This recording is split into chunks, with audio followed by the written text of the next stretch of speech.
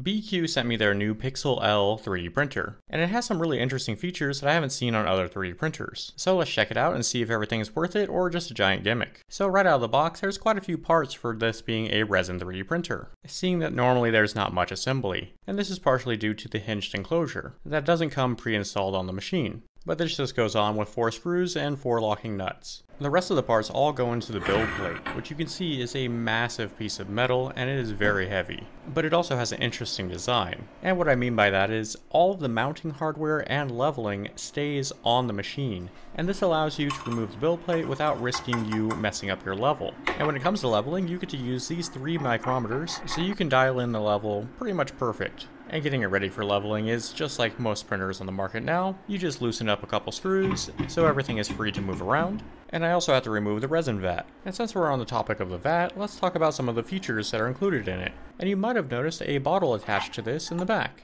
And this is to be filled with resin, so if you're making a really large print, you won't run out, or at least you can have an extra 250 milliliters as backup. And that's on top of the actual vat being able to hold 900 milliliters of resin. But that's not the only feature that the vat has. It also has a heater built into it. And this will keep your resin at the proper temperature for printing, which can be a major problem in the wintertime when it's really cold out, especially when you're printing with castable resins. And really this should help the print quality of all resins. And honestly, to me, this is one of the biggest selling points of this printer. Seeing that a lot of people use this outside of their house or in places that don't really have temperature controls, this is going to be really helpful. And it has a built-in power loss protection, so if you remove this while the machine is on, it will turn it off so you don't accidentally electrocute yourself or ruin anything. And if I'm understanding their marketing info correctly, this has a piece of glass over the screen to protect it. But anyways, back to leveling this, just take your standard piece of A4 paper and put it over the screen, and in the software just go to Tools and Home the printer.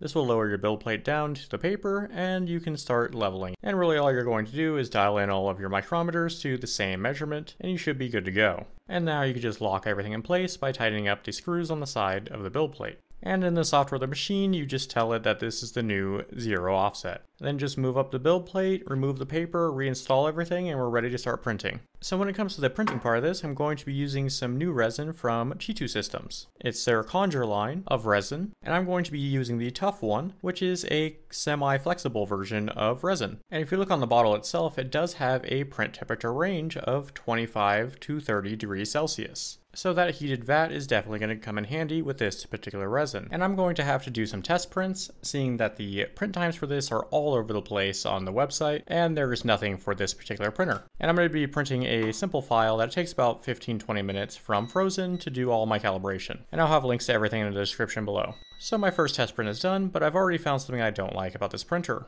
And it's that the build surface holds resin like crazy. And there's no real good way to let it drip dry or hang this so it drips back in the vat. So you're going to be stuck either scraping it off or just wiping it all off and losing resin. And the same thing for the top of it. It doesn't have enough of a slant for it to just drip off, so it just kind of sits here. And a bit of resin will get stuck in this area, even if you're not maxing out your vat or using the auto feeder. But with all that said, it didn't hinder my printing at all, and I was able to get all of this done. So I just started on the higher end of the settings and worked my way down, until I got everything looking exactly how I wanted it to, which was 1.9 seconds per layer. So I did another test print with these settings on another test model, and everything came out really nice. So with that and everything dialed into my liking, I can start my first real print. And after about 6.5 hours, here it is. And at first glance, everything looks like it came out pretty good, so let's just scrape it off the build plate. And there we go. Now I just need to clean off all the uncured resin from this. And to do that, I'm going to be using this new automated wash and cure system that I got from iBoss.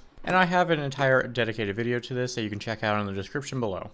But to quickly sum it up, you just put your part into it, close it up, and then set all your different settings for the wash, dry, and curing, and push go. And this will pump in your IPA or water to wash your part and pump it out when it's done, when it's moving on to its next step, which is drying off the part before turning on the UV lights and curing it. And after all that, your part is completely done, and you just need to remove the supports. And it looks like it did a really good job cleaning and curing all this. But it looks like the bottom side of this still is a little wet. But that's not really a problem with this model. To make removing the supports as easy as possible, I'm just going to put this into a container and fill it with some hot water to soften everything up. And as you can see, the supports just kind of pop off, at least on a lot of the thicker areas. You want to be a little bit more careful with the finer bits, and they can be easily removed with the little clippers. But for the most part, as you can see, everything just kind of pulls off, leaving behind just some little supports that you can remove later. And after a quick cleanup, both of the models came out looking really nice. So on the Guts model from Berserk, you can see some of the supports still on the back and the underside of the cape that need to be cleaned up a little bit better, but overall I think this has really good quality in the print and everything looks sharp and nice. And when it comes to the other model, it was able to print extreme details on this one that I didn't even know were there,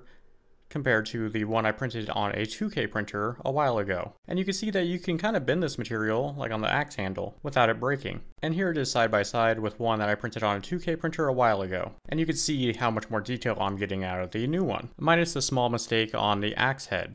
And check out how flexible this stuff is. This is the supports obviously, but you can bend them all over the place and they don't break. They just kind of bend and bend back. So overall, I am really liking this printer, and it's been pretty easy to use. But there are some things that can definitely use improvement. I like how it has a built-in air filtration system with a replaceable carbon filter, which is always a welcome addition to these printers, but the lid on this doesn't seal all the way, leaving a small gap and making this filter completely useless. Seeing after printing, my entire shop just reeked of resin, and I've already looked into an easy fix for this, and just adding a rubber gasket in these points would fix the problem. And the only other complaint I have about this I already addressed. It was the build plate holding too much resin after a print, and I think the easiest way to fix this would just be installing a magnetic build surface so you can just pop it off, scrape everything off, and you're good to go. And from the looks of it right now, no one makes one in the right size, not even BIQU, so I ordered one that was close enough and it seems to work fine. And even with those cons, this is still a pretty good printer, and it's made using some pretty high quality parts. So if you're interested in one, I'll have links to everything I talked about in this video in the description below. If you have any questions or anything like that, leave a comment and subscribe to my channel for more videos like this.